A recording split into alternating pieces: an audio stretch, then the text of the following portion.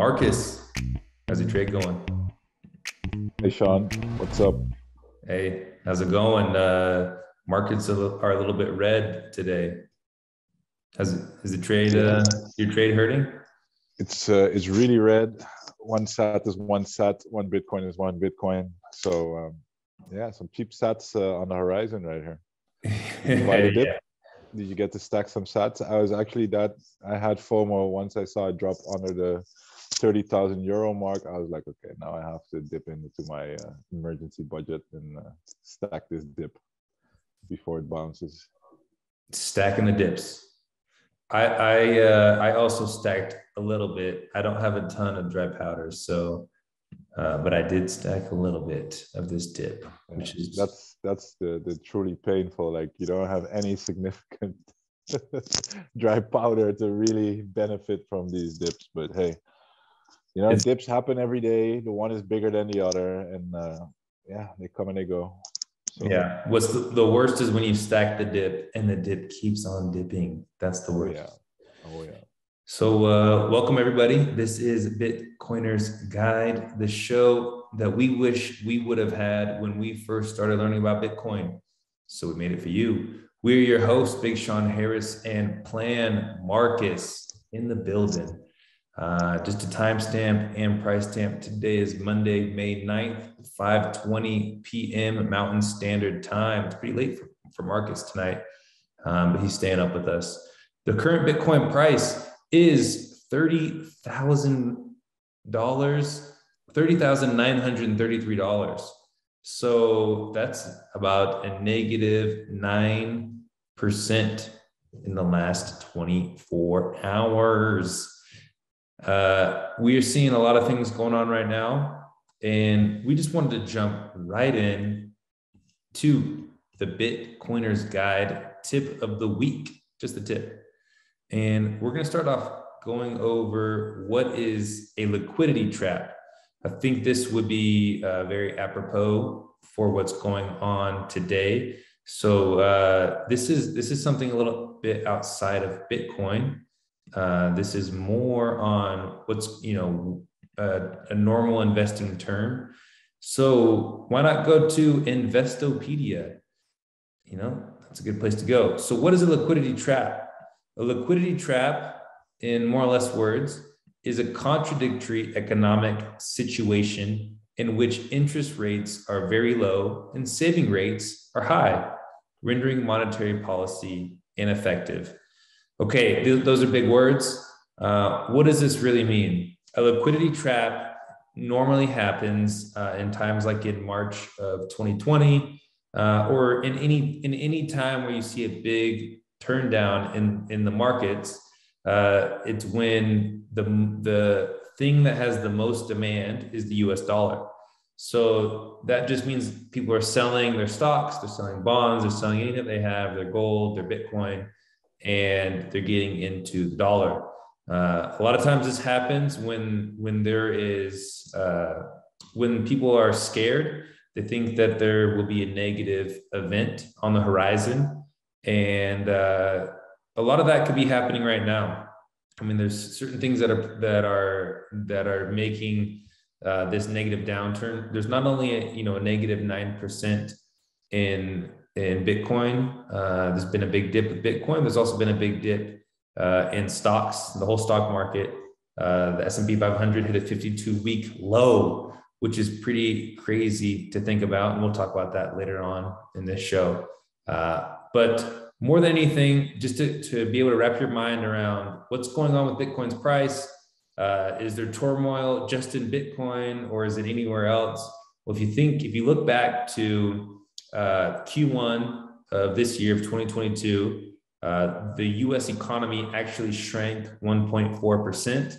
And so that means what a recession is when you have two quarters, consecutive quarters, where the US economy shrinks, then that actually constitutes as a recession. So we could be in the middle of a recession and not even know it yet. We'll have to wait until Q2 numbers come out in the middle of the summer. But when you have the first quarter shrinkage of the economy plus rate hikes from the Fed, the markets will turn down because of that. And when they turn down, a lot of people are selling their stocks, their assets, whatever they can sell. And the famous Greg Foss talks about this a lot, and he says, you know, when there's cascading sales going on, you don't sell what you want, you sell what you can. And I think that could be going on right now with Bitcoin's price. There could be a liquidity trap, and this is pretty normal. Bitcoin has been very volatile, so if you're scared, if you're wondering what's going on with Bitcoin's price, don't worry about it. This is pretty normal in the history of Bitcoin. Marcus, what have been your thoughts on the liquidity trap or just the overall Bitcoin price so far? Yeah, well said again. Liquidity trap, I don't think I have much to add. What you added already, yeah, I guess when the markets turn down and people start incurring losses and they need to sell stuff to cover their losses, that means the prices fall more. And like you said, it has like this domino or cascading effect. And yeah, that could be part of it. You know, the other theory goes that, you know, a lot of people also look at like, are most people long or short, right? So if people open a lot of longs on exchanges, they can be liquidated if the price drops really far, and that's always good for somebody. Yeah. So who knows? It's a big world. Bitcoin is completely open to all players. Big and small. Some people are way over leveraged. We also had, but I think you're going to talk about that still. I was going to mention the Luna that's playing, you know, that's getting a lot of attention. So yeah, I honestly don't know. It's just, you know, I look at the graph. It reminds me a little bit of what we saw in 2018 and also what we saw in 2020. You know, these big drops.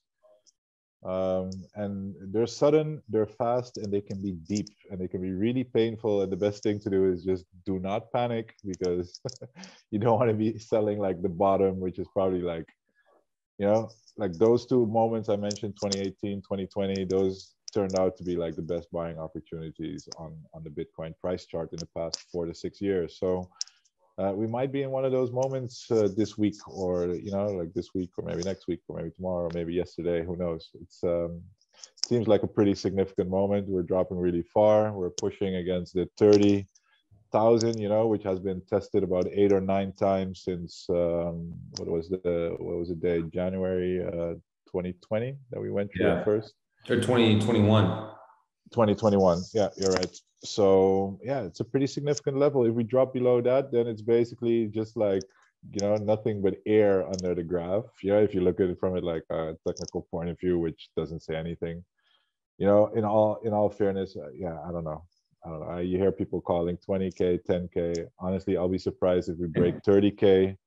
And if we break 30K, I don't see us under 30K for like more than a couple of days, to be honest. I can't see a prolonged Bitcoin price under 30K at this moment. But I've been proven wrong a lot in the past as well. So don't listen to me, because I'm just nobody as well. Yeah. Yeah. And this is one of the things too, is in a liquidity trap, whether it's with Bitcoin and stocks and assets, whatever, you just, you know, if you're forced to sell, you have to sell, right? And that's what happens to a lot of people who they use leverage, just like you were saying, Marcus. They get margin called and they have to sell. But if you're just stacking Bitcoin, you're stacking sats, you're staying humble, you don't have to worry about selling. And I think that's the biggest thing is, yeah, the everyone would have loved to have called the top and sold the top and then bought back in at the bottom. But no one can, you know, in hindsight, it's always easy to be like, oh yeah, that was the top, this was the bottom. But when you're in the middle of it, you have no idea, are we in the top of the market? Are we in the bottom of the market? So that's just part of that Bitcoin Zen. You just got to sit back and relax, kick your feet up, stack when you can stack, put it into cold storage. And don't worry about trading or missing out on, oh, I could have had this much Bitcoin if I would have waited to buy, or if I would have sold this. And, you know, I think that's the biggest thing is to not worry about that so much, and to more worry about the fundamentals, you know, for the last few weeks, we kept saying, yeah, Bitcoin keeps sitting around 40,000. Now it's at around 30,000. So I think, no one can make these trading calls. A lot of people have tried, a lot of people have failed. The best thing is to just hold on, ride these dips. And as you ride these dips, that gives you the diamond hands to ride it back up. We've all seen the memes, right? Like where Bitcoin is a roller coaster, or it's like this obstacle race where you have to climb up a mountain, and there's like pits and there's valleys and there's like highs and lows. And so coming into Bitcoin, there's no way you don't know it's volatile, right? Because that's the first thing. So we know this volatility is coming. Yes, when it drops this deep, that feeling of loss gets extra intensified, right? Because that what if question comes up, like what if I just sold over there, but you didn't know if we were going to go lower or we would have gone up by this same percentage. So, and the real value proposition is in the long term. So that's what Bitcoin is really about. We talked about this low price time preference attitude you need to have. That's where the value is in. Like you're buying this for the long term, for generations to come. And if the price dips within a year or within a month or within a week or even in a day, it's just noise, like just shut it out. Yeah. It's easier said than done. And it does test your conviction, I'm sure. I'm seeing all the memes on Twitter. They're great. But fundamentally, what's changed, Sean? We're probably talking like macro economy then, but when you just look at Bitcoin itself, nothing has changed fundamentally over the past week or two or even months. Yeah, then I think that's the biggest thing is the fundamentals of Bitcoin are still the same. Tick tock, another block every 10 minutes. I think that's the biggest thing to pay attention to. There's more adoption. There's more people learning about Bitcoin. Prices created at the margins. Don't worry so much about the short-term dips or even the gains, because a lot of times people hold through the dips and then when it goes back up, then they sell it, not realizing that they're selling a future piece of the future money, of what will be money. So I think that's a hard part too, is to keep holding, even if you feel like you've made a lot of money, whatever that means to you. So, there's a lot of people that wanted to buy at 69K, but now that it's at 30K, they're rethinking, right? Should I be buying or what? I would, and again, we've never been financial advisors or whatever, but if you've liked it at 69K, you should definitely like it at 30K. It's on sale, and that's how we look at it. What I'm pretty excited about too, or excited is maybe not the right word, but what do you think is happening this time around? We've seen so much of the altcoins going up as well in the last 2 years. There's still quite a bit of market cap there. We had the NFTs, so there's like this massive new wave of basically new crypto users, if you will, that came into the space since 2020, 21. And they're now seeing for the first time a downside, like a bigger downturn. What's your thoughts on that? Because it makes me pretty bullish, to be honest, because that's exactly the moment when I started to dig a little deeper, and then I realized, hey, maybe it's time to read the white paper of Bitcoin or something and try to see what this thing is really about. Yeah, I think these are the times when a lot of new Bitcoin maximalists or Bitcoiners, we should even just I like the term Bitcoiners. Bitcoin maximalists is fine too, but this is the time when you see a lot of Bitcoiners that are created, which is the people that they bought all these altcoins, they bought NFTs because they thought, okay, Bitcoin is obviously there's something there, but it's way too big of a price. So I'm going to have unit bias, and I'm going to buy this Dogecoin that's 1 cent or whatever. I'm going to buy this Shiba coin that's a half of a cent, and I can buy 1 million of those. And so I think that's the difference, is when they see that that there's not much in these other altcoins, that there's no true use case. It's not solving anything like Bitcoin is solving inflation and the corruption of central banks. I think that's the biggest thing that you see is you start to understand what Bitcoin is in itself, and you make that distinction between Bitcoin and crypto, and Bitcoin and NFTs, and Bitcoin and anything else. So that's what I think a lot of people are going to start seeing.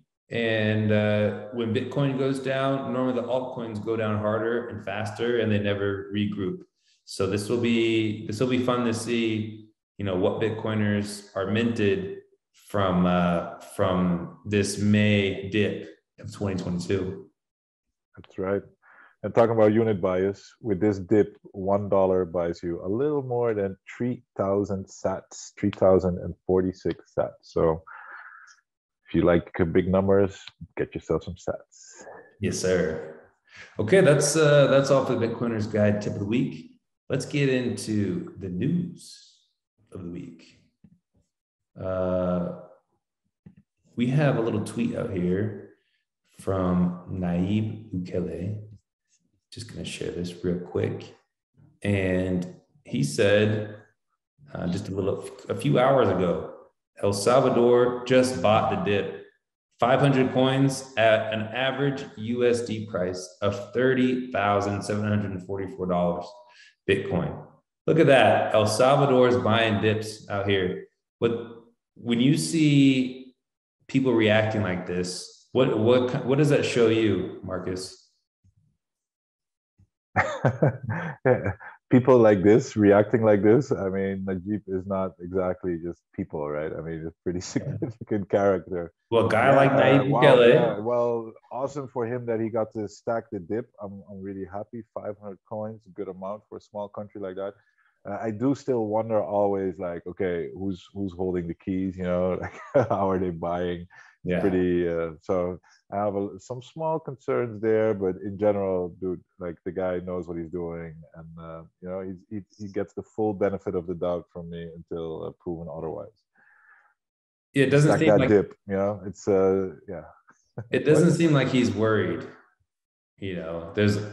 I think the biggest thing is that everyone, when you first get into Bitcoin, the pressure around him is probably going to be worrying. But yeah, when you first get into it, everyone tells you, "Oh, well, it could all go to zero," and so you see something like that on a big dip like this, and you go, "Okay, well, he seems to be doing just fine. He bought the dip.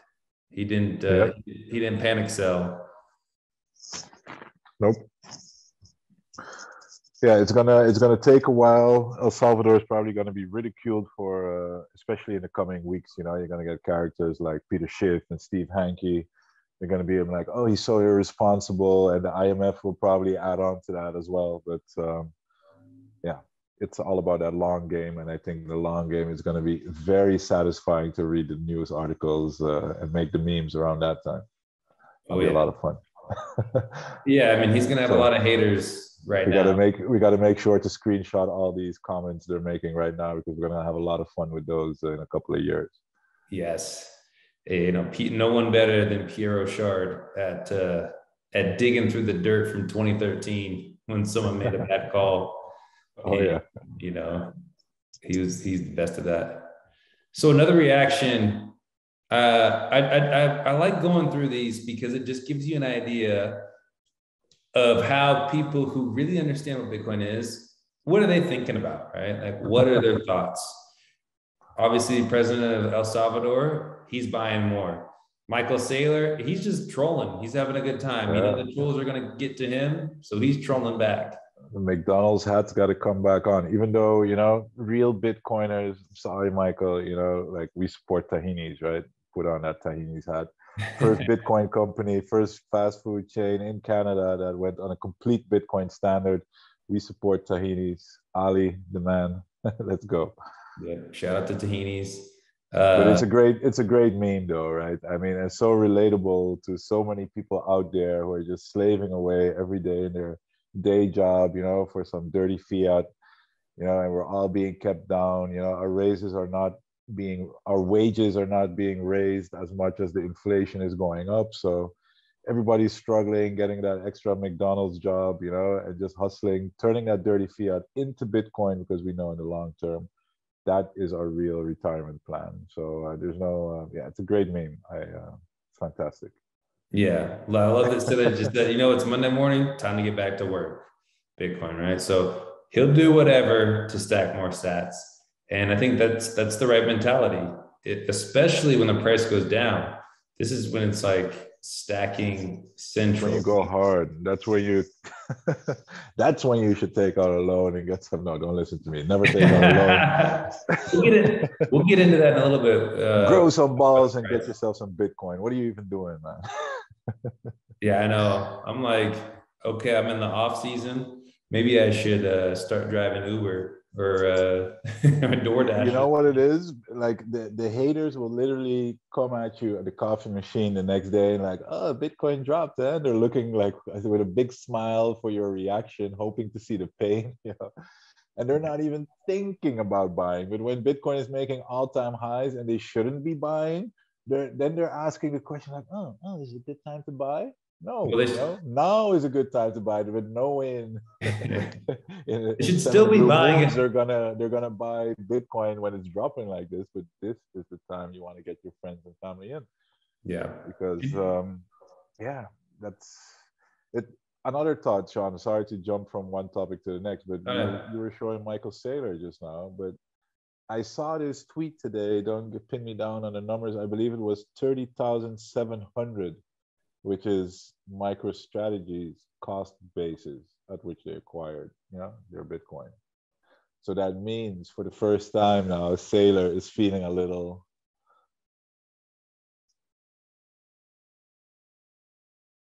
what do you call it? Yeah, like losses that are in the red, not in the black anymore, because he's had the smoothest ride with MicroStrategy so far.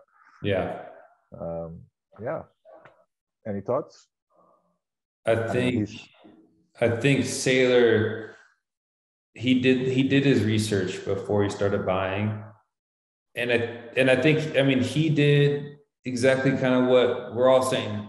Everyone is saying, oh, Saylor he should have been just DCing, flat DCing, or, he should have held some dry powder for dips and all this stuff. I don't think that he really cares. Obviously, he wants to get as much Bitcoin as he can. And that's the goal, is get as much Bitcoin as you can. But what's easier, right? Is it easier to buy Bitcoin? You buy it at its all-time high, it drops 50%, or you buy it at you buy half at the all-time high, you keep half of your cash, and then it just rips to double, like it just does 100%. So it goes from 69K to 120K, and you're sitting on the sidelines with half your money. So that's what I think is what's easier. I don't know what's easier or what's harder. I think to give you more peace of mind would be, let me just buy the Bitcoin. I have money right now, and I don't want to keep it in the dirty fiat. I'm going to switch it over to Bitcoin. I want to buy Bitcoin, and whatever happens with the price happens. I'm okay with that. Instead of because at that point, if you don't buy all in, then you're playing the role of a trader, and you have to figure out when to buy, when is it the dip? Is it truly the all-time high? Is it going to go higher? Is it going to go lower? So I think if you just buy and hold your Bitcoin, you're going to be fine over the long run. And I think that's why Michael Saylor, he just buys Bitcoin when he gets his money, and he sleeps peacefully at night. But people love to trade, Sean, especially when you're just coming in. You're like, ooh, if I could cut this out. So people are going to trade, and they're going to get wrecked. Then they're going to learn. Yes. And then they're going to figure out, okay, maybe I should just buy and just keep stacking instead of trying to time. Same thing with shitcoins, right? At least with Bitcoin, in the long run, it's going up. With shitcoins, you're taking on a lot of extra gambling, because it's just gonna like run up into one peak, and then it just comes down. It'll never come back to that. Well, at least in like 99% of like those shitcoin graphs. Sorry, altcoin graphs. yeah, you see this one pattern, I call it like a screaming monster. It just goes up, everybody's happy, and then it's like this slow bleed to Yes. death. And then even the coins like Chainlink or something, or XRP, that's been around for like at least two bull runs now, on this last bull run they went up again, yes, and quite a bit too, but they never even like surpassed their previous all-time high. So it's just No. going to be like this diminishing. It's going to remain a gambling game, but with worse and worse odds each time around. That's how I see it. Yeah, exactly. And speaking of the altcoin sphere, Dylan LeClaire earlier today he had quite a few tweets. He had a nice thread about Luna and the Luna Foundation Guard, that's LFG. They also have the Terra stablecoin, and they ended up the LFG reserves wallet containing 42.5 thousand Bitcoin has just been emptied. That was from Dylan LeClaire a few hours ago. That's And crazy. that's just another thing of, if you are in a leveraged position, and then they may have not been leveraged, but they were using their Bitcoin to peg their stable coin with the dollar. And as Bitcoin is volatile, it goes down, then it makes their stable coin go down. And they ended up having to sell their Bitcoin. So I thought that was, it's just another way. If you end up leveraging yourself, putting yourself in a position where Bitcoin's price goes down and is volatile, which it will do because it always has done that, and there's a chance that it might get more volatile, then you might end up with less Bitcoin than what you originally thought you were going to end up with. So it's just another reason why you don't want to trade, you don't want to short Bitcoin, you don't, and because you might end up having to sell. And I think that's just the good old saying in Bitcoin: play stupid games, win stupid prizes. And that's what happened with Luna. Yeah. So really quick, Luna is a coin, right? And it's a coin from this Luna Foundation guard. And actually, they also have the UST, which is a stable coin with the ticker UST, which is supposed to keep its price pegged to the US dollar. And what's special about it is that it's algorithmically pegged to the dollar. So what they were trying to do in the past couple of weeks with big announcements, I mean, the big news here, of course, is that number of Bitcoin there, that's 42.5 thousand Bitcoins. So much. That is no small amount. I just did the No. math on it. Like they were buying it last week for like 40,000 per coin. So that's 1.7 billion US dollars in Bitcoin we're talking about here. So this is really a massive player that literally bought their Bitcoin last week for like 40K and are now apparently dumping it, or I'm not sure. They in the Twitter feed they did said they were loaning it out and possibly having to sell it. Dylan LeClaire now is showing that they emptied out the account, whether that's for the loan or whether it's really to sell it. I don't know. It's a big amount. They're big players, and yeah, they were trying to have assets, both Bitcoin and cash, as like assets to back their UST. And then if, for instance, the dollar price goes up, then the algorithm could like sell off dollars or sell Bitcoin to keep that peg. But with the price dropping that fast, they ran into trouble even before they were able to implement it. And now they're, not through any algorithm. They're just like centrally controlled selling and trading Bitcoin to cover their ass, basically. So crazy stuff going on. I mean, Yeah. yeah, it's crazy.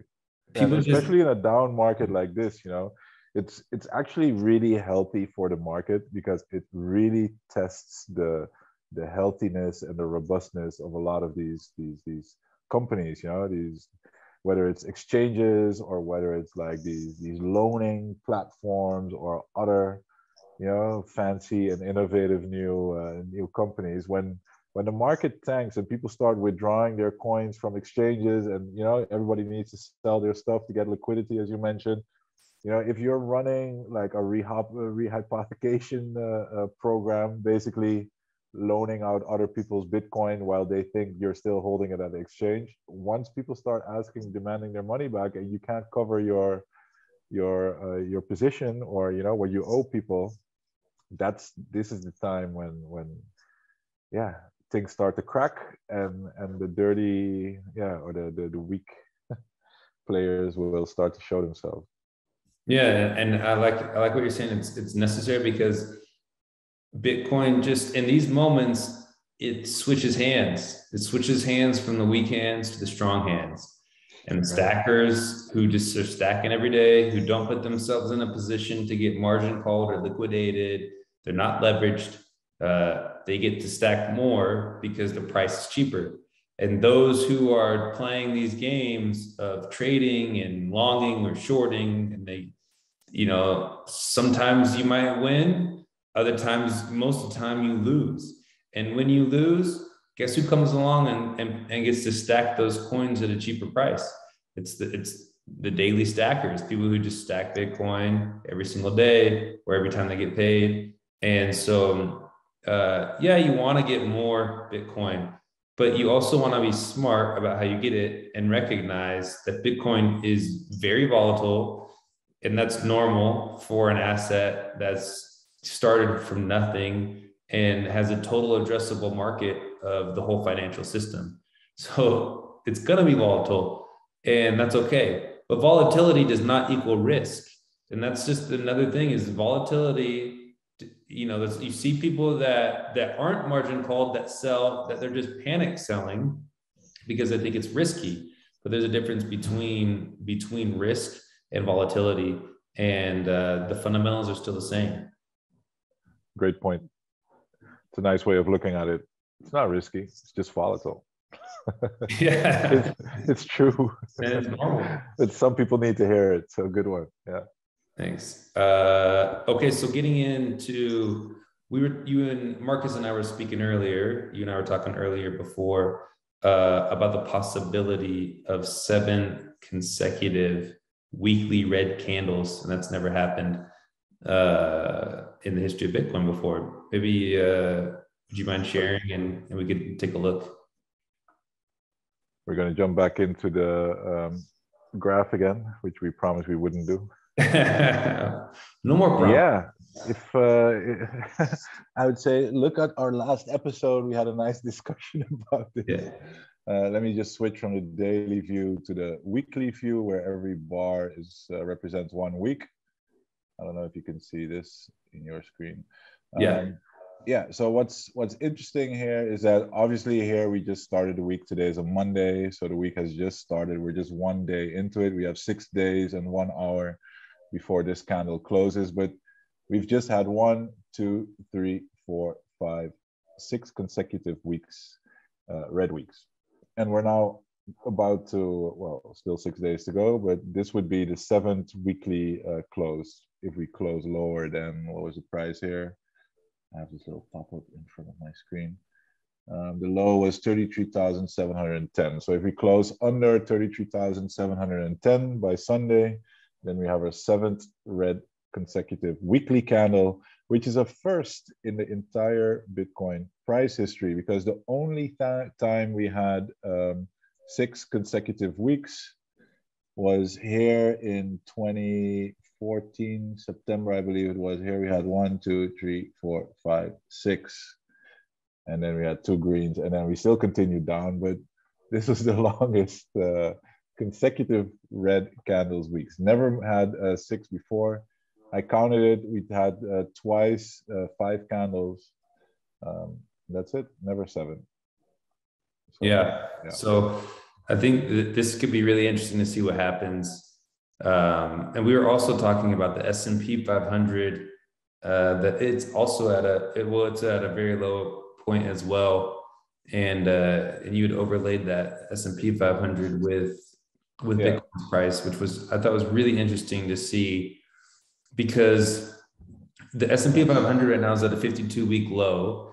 And if you think about what's going on right now, is the markets have turned down a ton because of like what we spoke about earlier with the liquidity trap, that there's a couple things at play. You have the first quarter of 2022 was a contraction, and so a possibility of the first quarter of a recession. Plus, you have rate hikes that have been going on. We've had 2 rate hikes so far from the Fed, but the rate hikes are there to battle or combat inflation. And so if you look at what's going on in an overall macro perspective, you have inflation that's running hot while we were sitting in very low interest rates. So that the Fed tries to raise rates, but as they raise rates, then the markets start to turn red. So now the Fed is at a quandrum right now because they don't know, okay, do we continue to raise rates? Do we walk back the rate hikes because markets are turning red? Or do we keep pushing forward and keep raising rates into a recession? So that's the question that the Fed has to ask themselves. And you better believe that the Democrats in these midterm elections, they're going to want 2 things, and it's going to be hard to get both of them. The 2 things that they're going to want is, one, lower inflation, which means that the Fed needs to raise rates, but they're also going to want a good, healthy economy and the markets to do well, which that means that they would have to lower interest rates.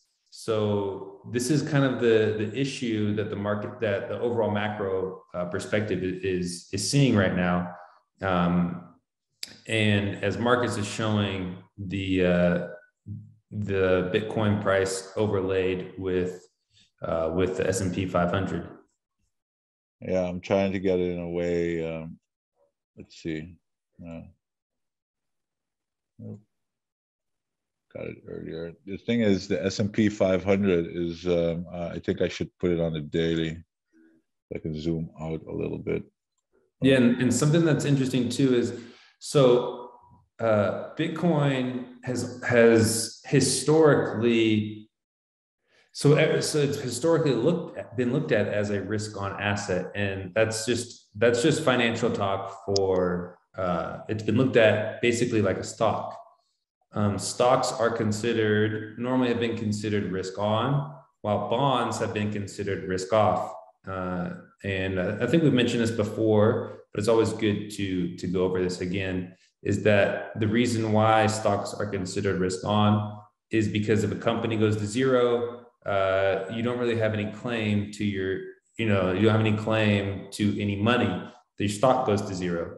But if a company goes to zero and you have bonds in that company or anything of the sort, you have higher priority if you are a bondholder to get paid your money back. So that's historically why bonds have been looked at as risk off, while stocks have been looked at as risk on.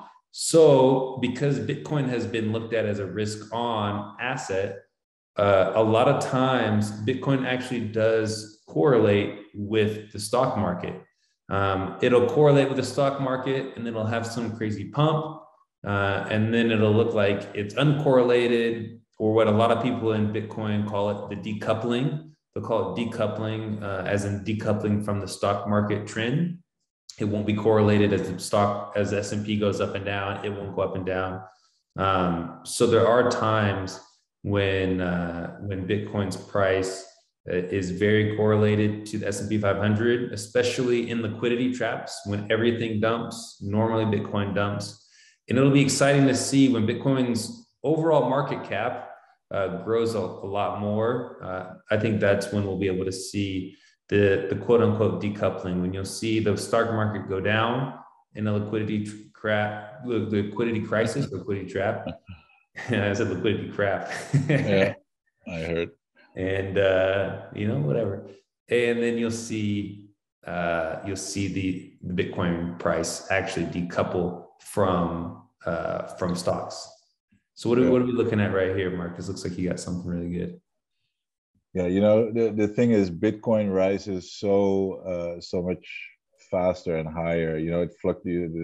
The ups and downs are so much more intense than the S&P 500. So comparing the two, it's kind of hard to both get them on the same screen. But what you can hopefully see here, and maybe I should just turn off these for a little bit, just to make it a little bit is here we see the S&P 500, and this is the Bitcoin price action of the last period.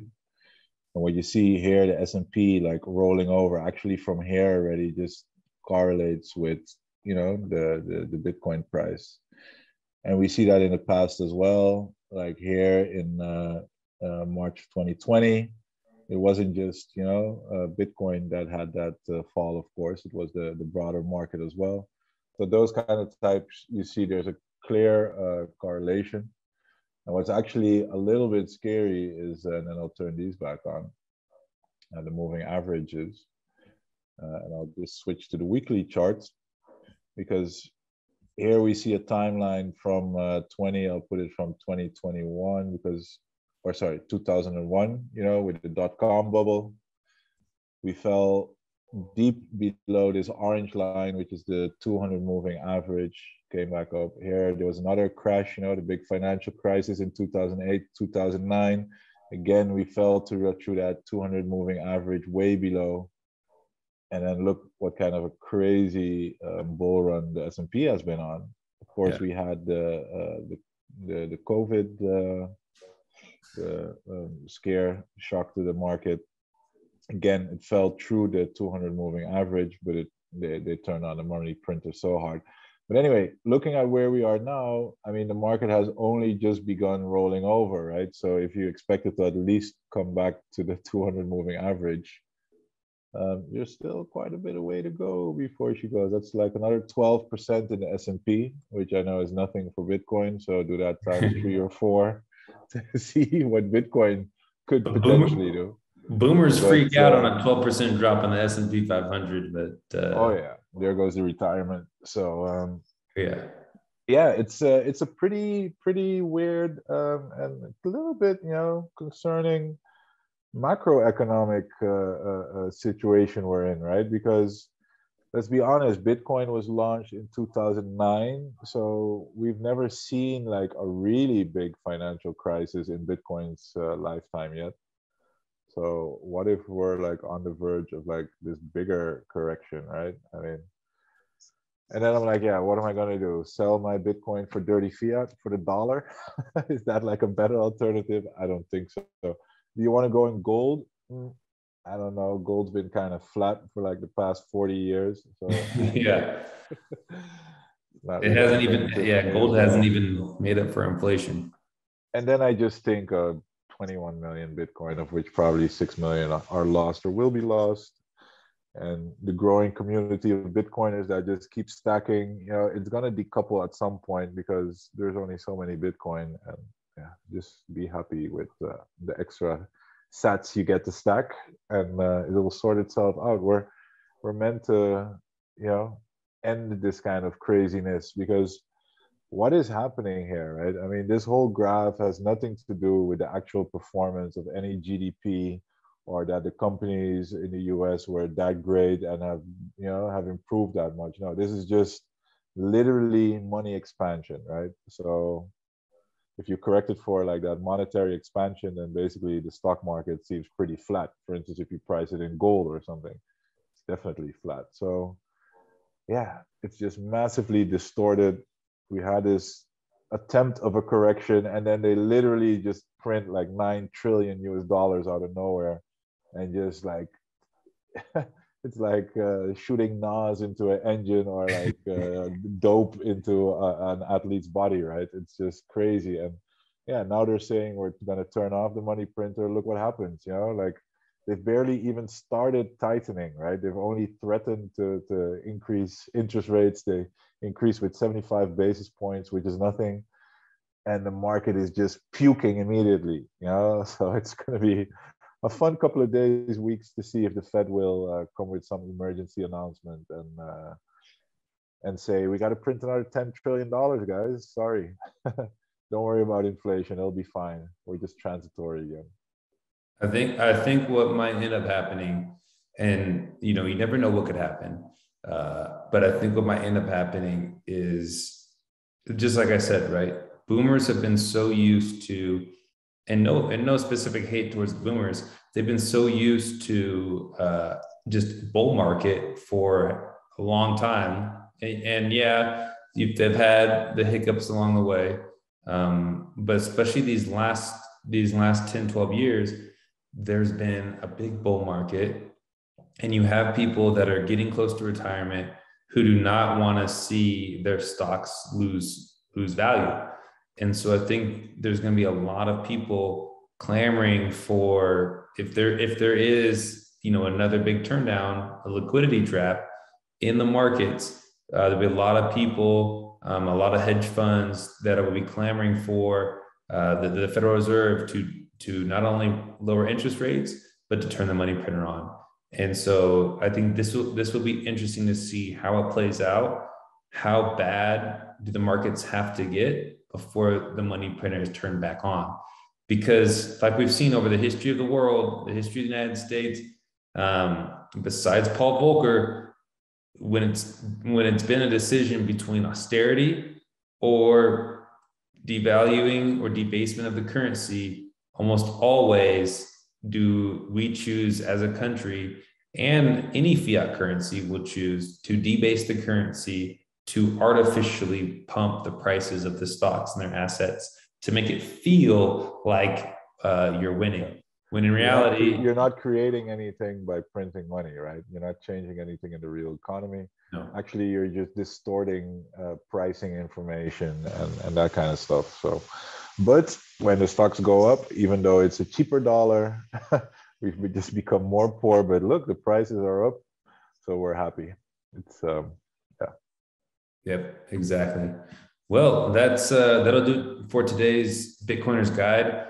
Just remember, this Thursday at 7:30 p.m. we go live with BTC Sessions, Ben Sessions.